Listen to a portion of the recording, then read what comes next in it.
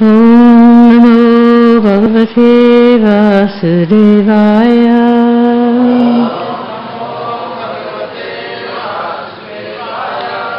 Om Namo Bhagavate Vasudevaya.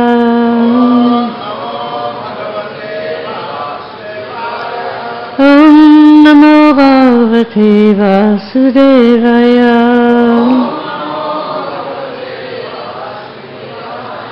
Om Namo Bhagavate Vasudevaya.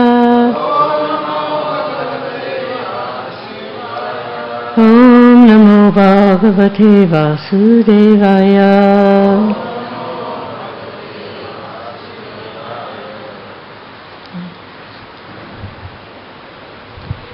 Hare Krishna. Okay. So I'm only sitting here by the order of Radhanath Swami, so I beg your mercy that somehow by obeying his order I may be able to offer something of some value to give some hope in your hearts for Krishna consciousness. Continuing the ecstatic narration in the 10th canto, Lord Brahma stealing the boys and the calves. The 13th chapter, text 34. First, word by word and translation. Tata, thereafter. Pravahyasya, elderly. Gopa, cowherd men.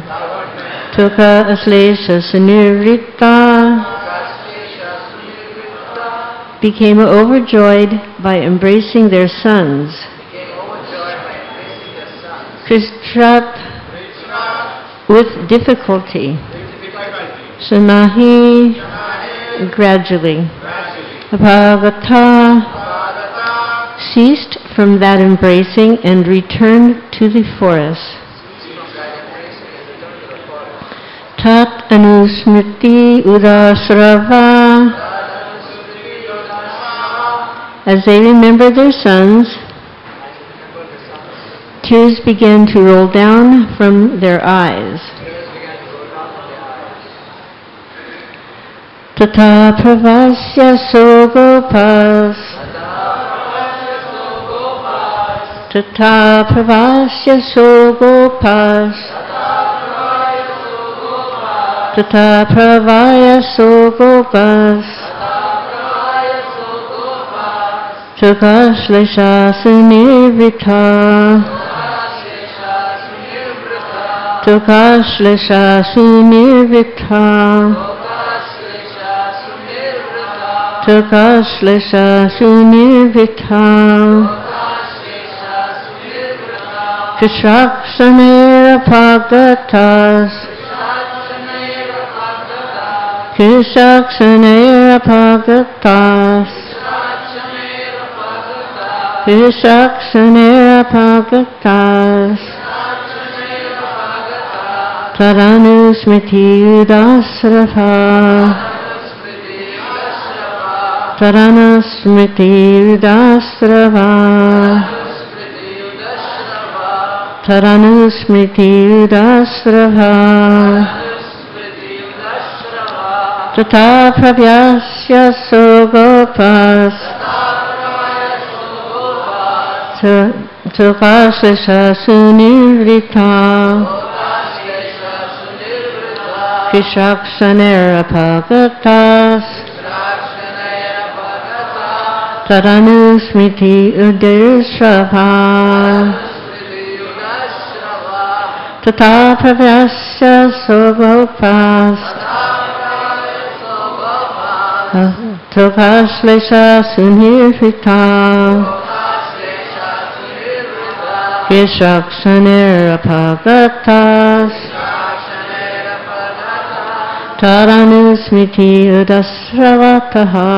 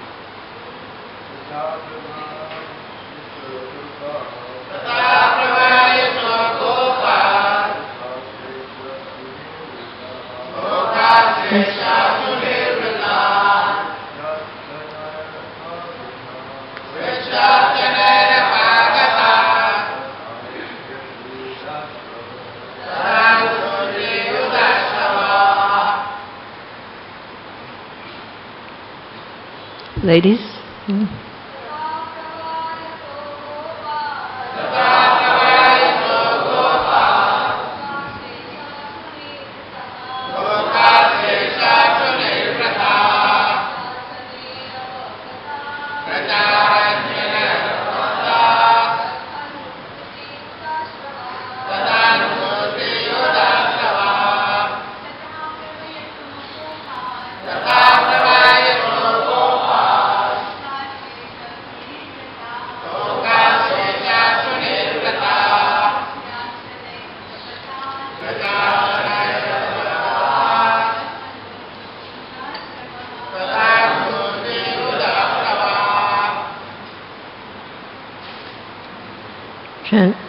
Translation.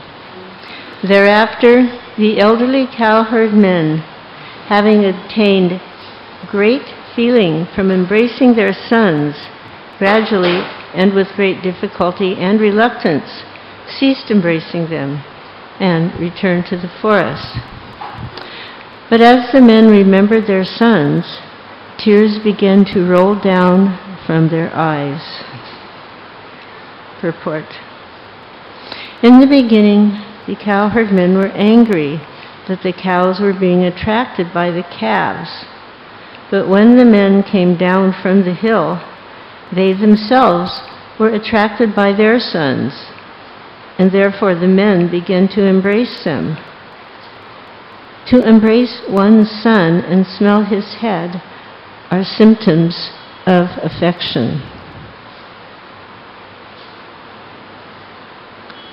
Om Agyantimirandasya Gananansapaya Chaksunimitam Jena Tasmai Sri Gurave Namaha Sri Krishna Chaitanya Prabhu Nityananda Sri Advaita Gadadhar Sri Vasadi Gaur Bhaktivedanta Hare Krishna, Hare Krishna, Krishna Krishna, Hare Hare, Hare Rama, Hare Rama, Rama Rama, Hare Hare, Vanchakalpatarubhyascha, Kripa Sindhubhyascha, Patitanam Pavandeyo, Vaishnavebhyo Namo Namaha. So this purport is 2 sentences, and the sentences combined are expressing the affection that was felt by the cowherd men upon seeing their sons.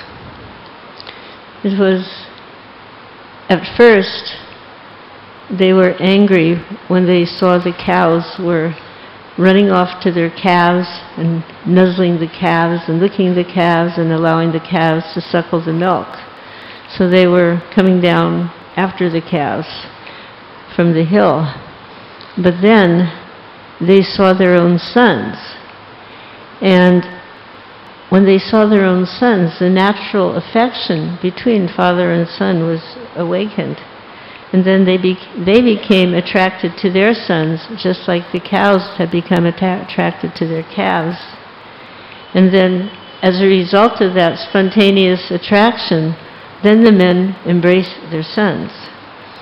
And then, after embracing them, they began to smell the heads of their sons. I think this is probably something only a parent can relate to. but it's expressed here by Srila Prabhupada that to embrace one's son and to smell the head of one's son, these are symptoms of affection. So then I was thinking the purport of this verse is about affection.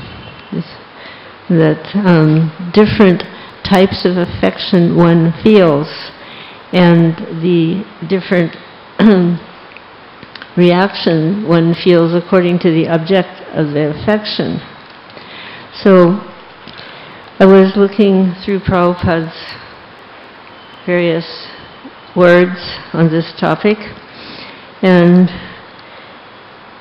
from the Science of Self-Realization, there's a very nice passage dealing with affection. So it's expressed there by Srila Prabhupada how the spiritual varieties are merely reflected in this material world. So just like we have the example of the tree, then it's reflected into a river or a lake of water, but the tree is reflected upside down. And we can then understand from this simple example how the material world is a reflection of the spiritual world, but it is a perverted reflection. And sometimes the reflection can be very enchanting. It can almost become somewhat bewildering, like where does the reflection, where does the real tree end and where does the reflection begin? At this time of the year in New Vrindavan, it is autumn season. So during the transition from summertime to autumn, the leaves start changing their color. And there is a symphony of colors. There's a big festival of colors. All the trees are going through, according to the type of tree, is going through a different transition. So some trees are multicolored. The lower branches are still somewhat green, and then they get a little yellow, and then a little orange, and then a dark red. But not a dull dark red, it's like a real, very vibrant dark red. And other trees are completely ecstatically red. And other trees are ecstatically orange. And other trees are shimmering yellow. And all of this is mixed together. And when you see the hillside of trees, then it's hard to focus on any one tree, because each one is just looking so wonderful and the whole picture is so colorful. Then when that same situation is nearby a water, like we have these ponds of, if you've been to New Vrindavan, you've seen we have these ponds, these lakes. So then in the lake, the whole thing is being reflected. And sometimes you can't see where the reflection begins and where the real forest is standing. They have merged. So then there's this great panorama of dancing colors. So then it's a little bewildering. So in the same way, in the material world, we become bewildered by these perverted reflections. So in this world, we're finding that there's love between mother and son, love between wife and husband, love between master and servant, between friend and friend, and between master, the dog, the cat, or even the cow.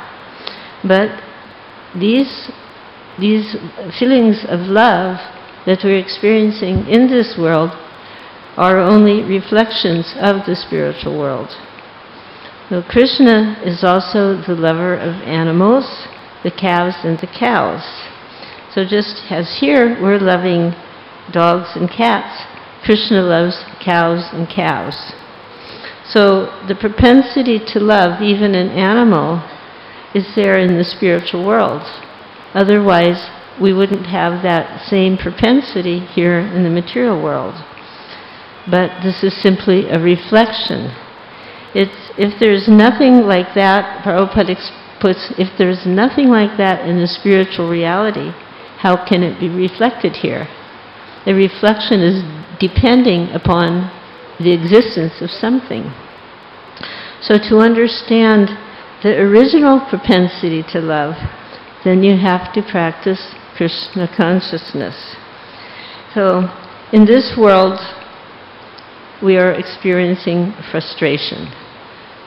Radhanath Maharaj was very vividly expressing the different frustrations of this world yesterday. And this frustration is coming from an attempt to love. Here we love. Man loves woman, or woman loves man. But love, which should be bringing great joy and happiness in the material world, results in frustration. Because why? The love is perverted reflection. So, actually, Prabhupada states succinctly, there is no love in this world. That was actually, for me, the first clear lesson that I heard and learned from Srila Prabhupada upon my first meeting with him in San Francisco in 1967. That he was glancing at our little temple was kind of small, and it was completely full house. And he looked at the mixture of people, many of them who were young hippie boys and girls. And the hippie culture was based on love and peace. That was their hope, their desire, love and peace. So Srila Prabhupada looks at this the surrounding crowd, and he starts out by saying, there is no love in the material world. So this was a cold, stark fact. It could have been like cold water in the face. But then he very eloquently began to describe the nature and the origin of pure love. And in doing so, he was gaining our love and affection as he was giving his to us. So the loving propensity is so expansive.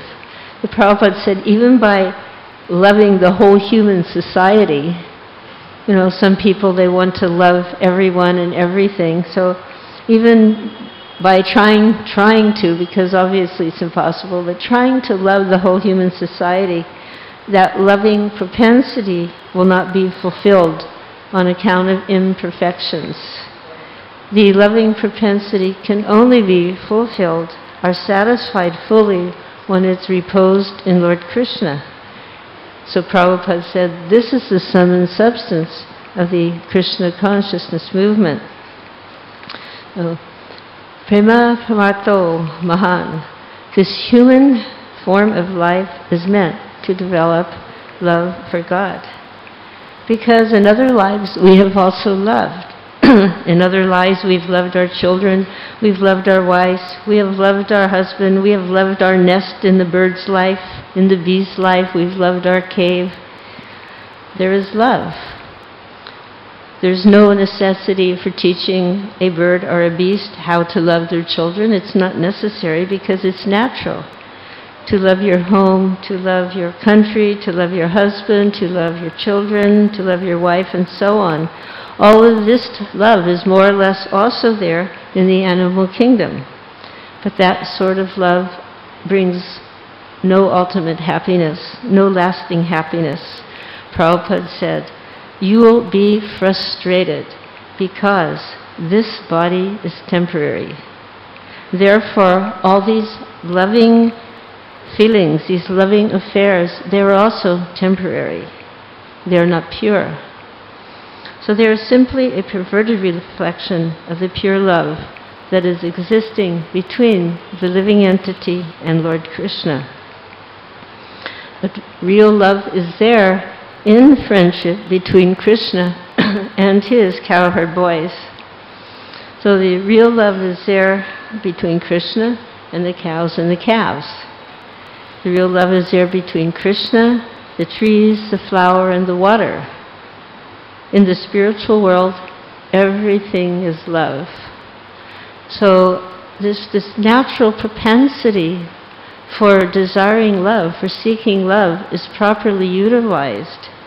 Then we'll understand that within this material world there is no love, that we're merely being temporarily satisfied and then ultimately frustrated by the reflection of the real love coming from the spiritual world.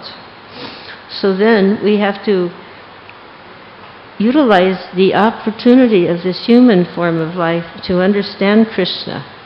And this is Krishna consciousness, to understand Krishna. In the Bhagavad Gita, in the 4th chapter, it is said that Janma karma samaye divyam yoveti tatvataha. You should understand Krishna in truth, not superficially. Learn the science of Krishna. This is the instruction. So you should try to love Krishna. And then Prabhupada he outlines the process of loving Krishna. The process is that you worship the deity, you take prasadam, you chant Krishna's holy names, and you follow the instruction of the spiritual master.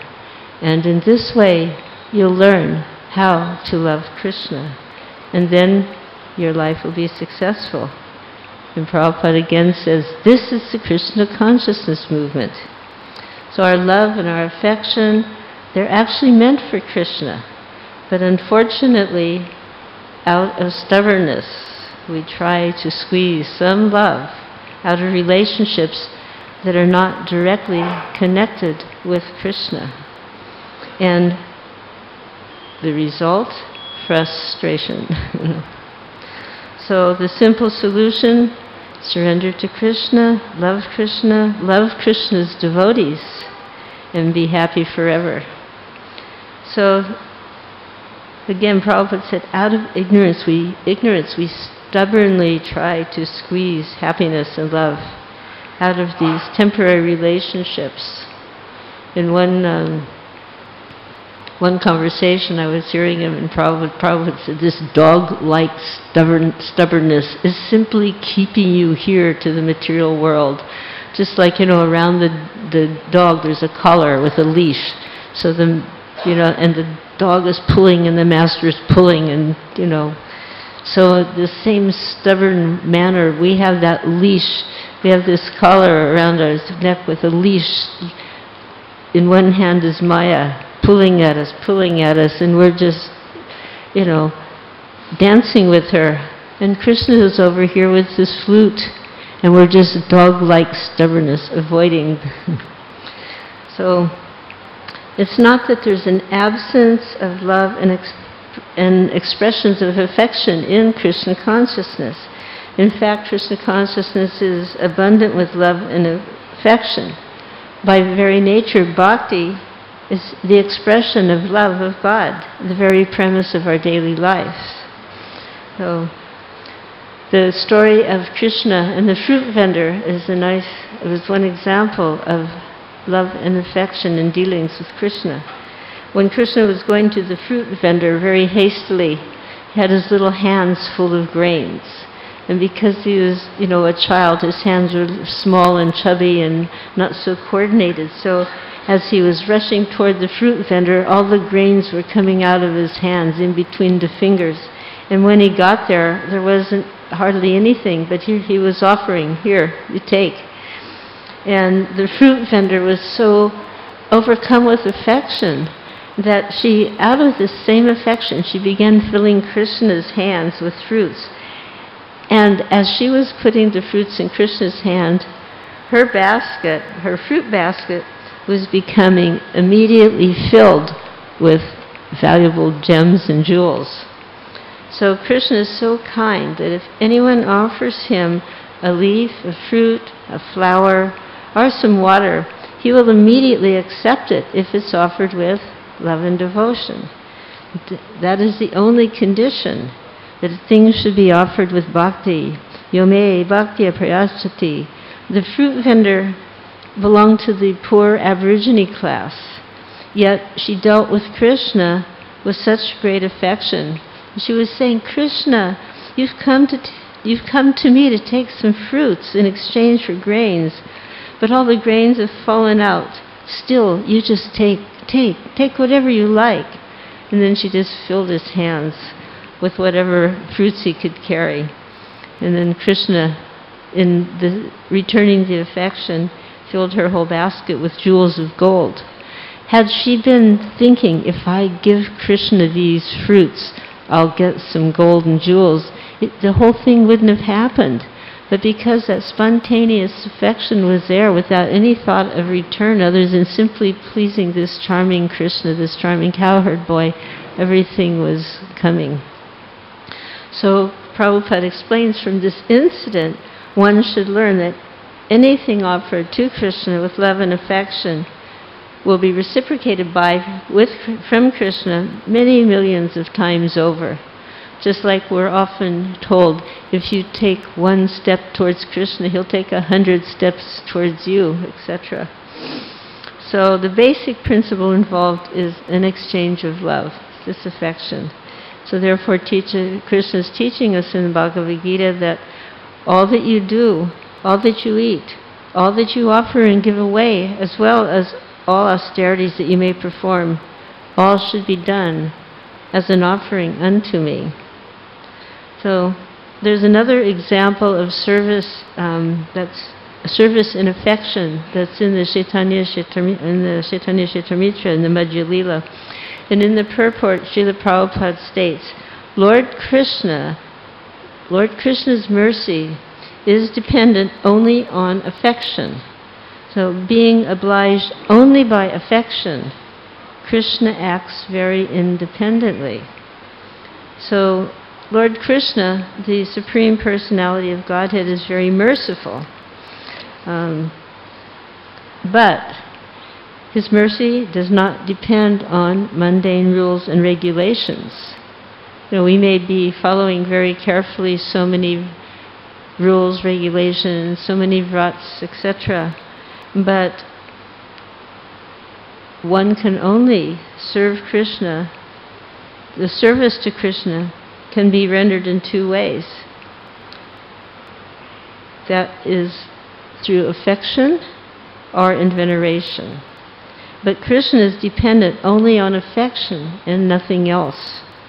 So when service is rendered in affection, then this is the Lord's mercy. One is eligible to receive the Lord's mercy.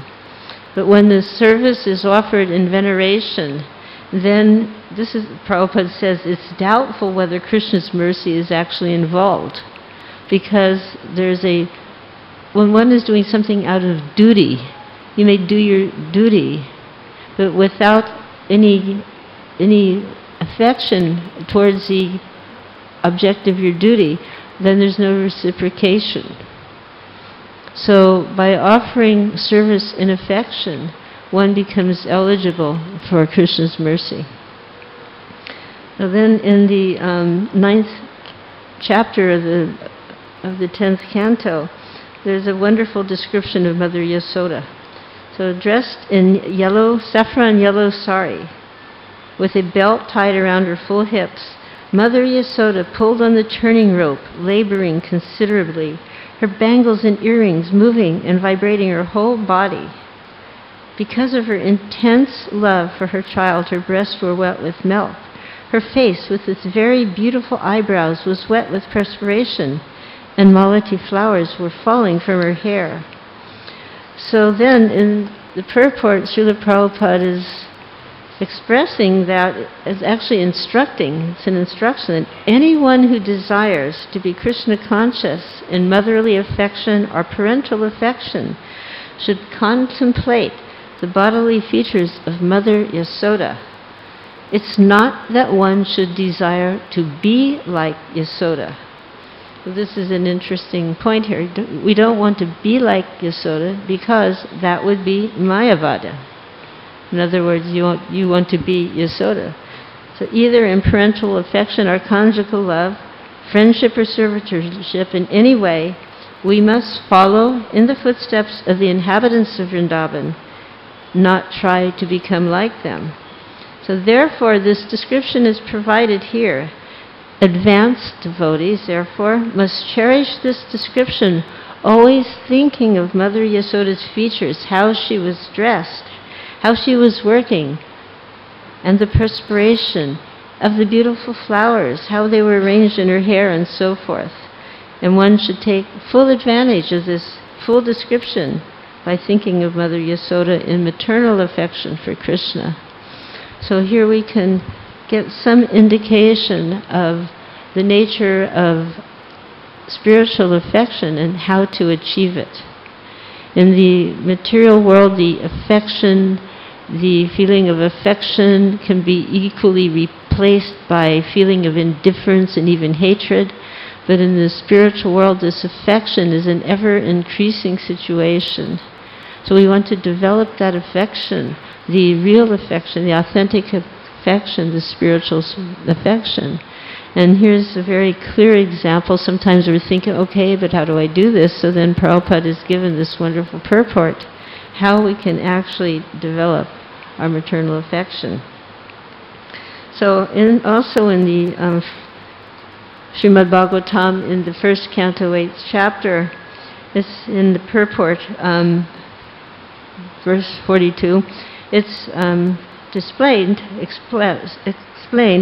how perfection of pure devotional service is attained when all attention is diverted toward the transcendental loving service of the Supreme Lord. In other words, whatever activity we're doing, if it is not being directed toward the satisfaction and the pleasure of the Supreme Lord, becomes a diversion.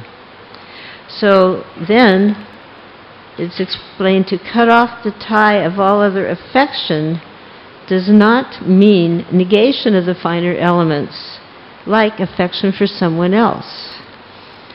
This is not possible, Prabhupada says. A living being, whoever he may be, must have feelings of affection for others, because this is a symptom of life. So, on one hand, I will be explaining how there is that sentiment of cutting the ties of affection that was expressed by Srimati Kuti Devi, and at the same time, these affectionate feelings, they're a symptom of life. So then Prabhupada explains the symptom of life, such as desire and anger, hankerings, feelings of separation, etc., they cannot be annihilated. This type of affection, when aimed towards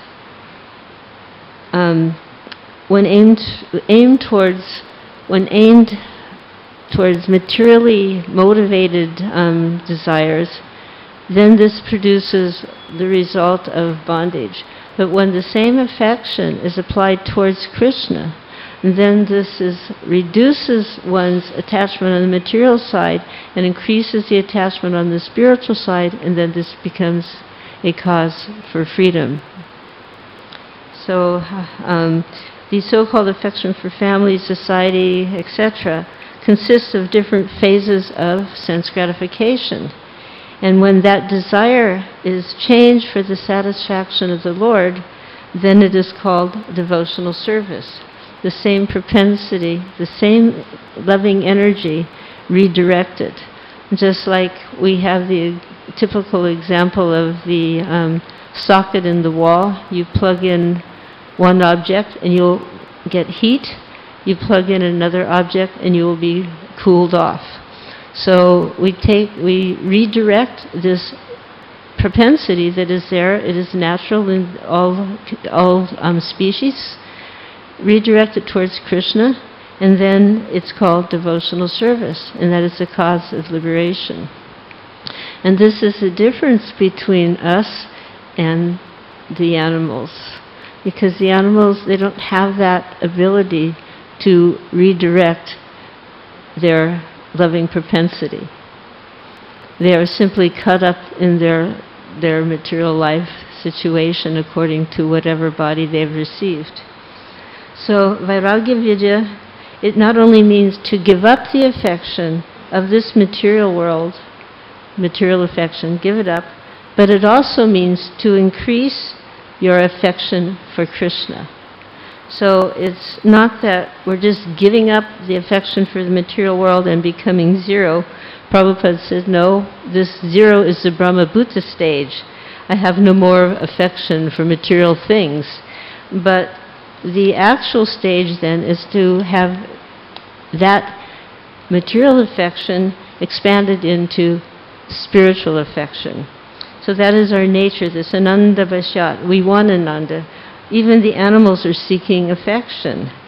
It's like there is that nice story where Srila Prabhupada was, I think somewhere in Los Angeles, and a little kitten came, and the devotees were kind of shocked. This little kitten came up, and he was rubbing on Srila Prabhupada's foot. And Srila Prabhupada commented, how these feelings of affection are natural, even in the cat. Even we have nice examples of affectionate dealings. Lord Chaitanya had his affectionate dealings with animals, so Lord Chaitanya had his affectionate dealings with the puppy dog. But his affectionate dealings with the puppy dog liberated the puppy dog. And Shivananda Sain had his affectionate dealings with the little dog during their yatra. In fact, he was so disturbed. At one point he had to stay behind to take care of some business. The boatman was refusing to take the dog across, and he had to just, convince him and pay him extra money. And he had been feeding this dog daily, remnants of prasadam. So now he got detained, and all the devotees went on, and he lost track of the dog. And he was very unhappy about this. And he was looking, where is this dog? Where is this dog? He came late on the scene. He was tired. He was hungry, but he wasn't thinking about himself. Where is this dog? Where is this dog? And then he came upon the dog, and the dog was with Lord Chaitanya. So, and fully, in a fully liberated condition. So if we can have the same effect, then attachment, to an animal would not be detrimental. But we know very well how, as one is thinking at the time of death, one gets a type of body. So, by becoming too attached, too absorbed in these temporary affectionate dealings, we run the risk of ourselves entering into a similar body. Just like the classic example, Maharaj Bharat, who was actually a very, very advanced devotee, a great ascetic. Remember, came upon the little deer, saved the little deer, began thinking of the little deer. How can this little deer possibly survive without me? So his meditation would be interrupted. Oh, my dear, do you need something? And da-da-da. And then, at the time of death, Maharaj Bharat became a deer. So, of course, his circumstance was quite extraordinary, because he became a deer with full recollection of his previous life, and he knew exactly why he became a deer, and he was given the opportunity to finish things up completely in the next life. But this affection for love and the desire for love and affection is natural. Our natural affection is a natural condition. The father's affection is there, the mother's affection is there, the children's affection is there. So the mother or the father, they never forget their affection, but sometimes the child, through bad association, will forget. But Krishna, he never forgets us. We have forgotten, but Krishna never forgets. I've told this before, a practical example, how one of my god sisters, in her advanced age, she developed this dementia. So it seemed like her condition was really pitiful. She had been a very intimate servant of Radha Vrindavan Chandra for almost 2 decades. She was their personal seamstress, and she was constantly meditating on their form and constantly engaging her fingers in sewing exquisite dresses for the Lord. The other day when I left New Vrindavan, they were wearing one of the dresses that Adara had sewn for them.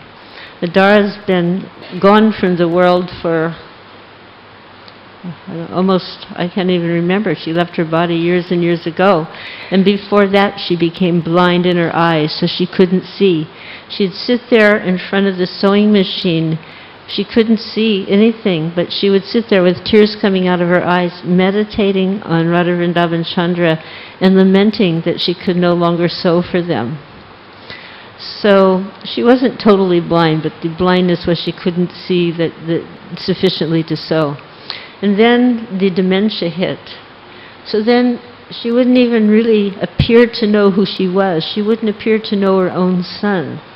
She'd look at her son, who obviously your children grow up, so now he's a grown man, and she'd say, "You're not my son. My son is a beautiful little boy. You're not my son. You're a fat old man." You know. And it was seeming like really sad to see her in that condition. And one day, well, it was very interesting because her son had to work to support her, so he put her, for her protection, he had to put her into an adult care home. Because if he left her at home, sometimes she would get out and she would start wandering on the streets and on a motorway. So sometimes the police would find her wandering on the motorway, and they'd say, you know, pick her up. "What is your name? What is it?" And she would only say, "Krishna, Hare Krishna, Krishna, Hare Krishna," whatever they said to her. So they would bring her to the temple, and then I would call her son and say, "Deet, you know, Adar is here at the temple." You know. So she had stopped speaking in English. Her native language had been Spanish, and she had stopped speaking English. But one day she had been brought to the temple by the police who found her on the motorway, and she was taking darshan of the deities. And, you know, sometimes we take darshan in a very superficial way. We just, you know, we have a look, you walk out, and if somebody says, "Well, what color was the outfit?" "I don't know." You know, "Well, what was the garland like?" "I don't know." You know, but she was looking very deeply at the deities, and just, it was very intense, and I was standing, and I was watching, observing this, and she suddenly turned to me, and she, with her finger, and she goes, "You may try to forget Krishna, but he will never forget you." So then that was it, looking back to the deities. At that moment, though, I realized because of her full absorption in Krishna consciousness, even though her external so-called life externally was a mess, she couldn't remember her own name, she didn't know her son, she, you know, appeared completely bewildered and confused, that she was completely fixed in Krishna consciousness, that she was remembering Krishna and seeing Krishna very clearly, so much so that she instructed me that very correctly that I